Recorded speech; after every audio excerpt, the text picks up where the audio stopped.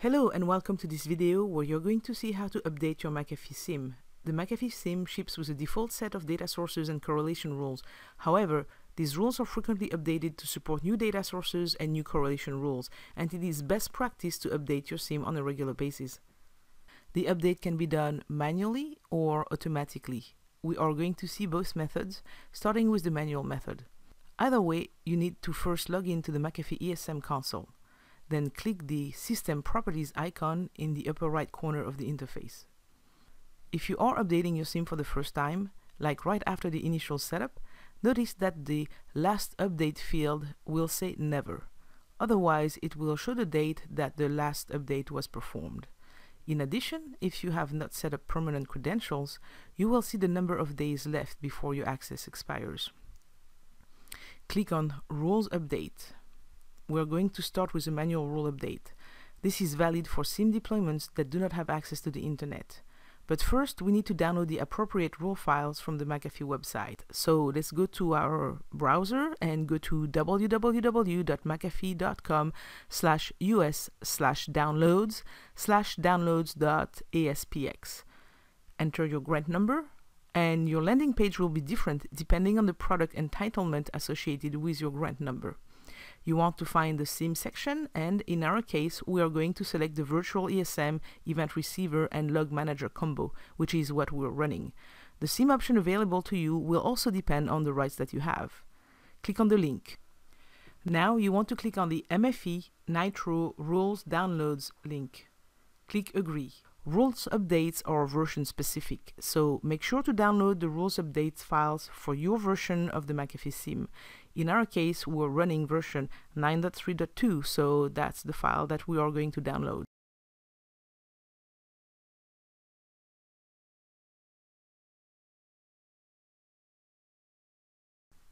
Now that we have downloaded the package, we can go back to our ESM console. Click the Manual Update button, and a file upload window opens. Next, browse to the location of the rule update file we just downloaded and click Upload. You will see no further indication that the update is being applied until later, when the update process is done, and this can take 15 minutes or more. So click on Cancel and click on Cancel again. When the update is finally done, a manual update success pop-up will appear. This dialog may also appear when you log onto the SIEM console after the rule update have been recently applied. Click OK. Now let's double check that the update was successful. Click on the System Properties icon in the top right corner, and now next to Rule Updates, instead of Never, we see Manual Update and the date the ESM was updated, which is a good way to tell when updates are successful. Now we're going to do an automatic update. This will only work if your SIEM is able to communicate to the internet and if you have requested and obtained a customer ID and password from McAfee, which you can do by sending an email to licensing@mcafee.com with your McAfee grant number, company name, address, contact name, and contact email address. Click Rules Update, click the Credential button, enter your customer ID and password, then click the Validate button. The way to know that it worked is that you won't get any message at all and the credential window disappears. If it didn't work, you will get an error message. Now you can choose to schedule the ESM to auto-check for updates at a regular basis. The default is every 12 hours. Or you can choose to check for updates now, which is what we're going to do. So click on the Check Now button. A window informs us that the update check has started. And just like for the manual process, a pop-up window will later inform us that the update was successful. And if you're not logged into the console when the success occurs, you will get the pop-up the next time you log on to the SIEM.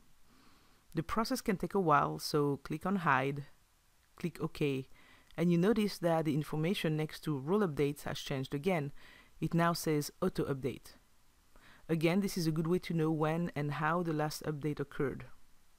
You will also notice that the number of days remaining before I could not access the console has disappeared. That's because I entered my permanent credentials as part of the automated rule update process. My customer ID also appears at the top of the page. My SIEM will now automatically check for updates every 12 hours. If your SIEM does not have access to the internet, you can subscribe to the McAfee support notification services to be alerted when a major update becomes available, so you can go and download it. To sign up for this service, go to https://sns.snssecure.mcafee.com/content/signup_login. Now you know how to update your McAfee SIEM. Thank you for watching this video.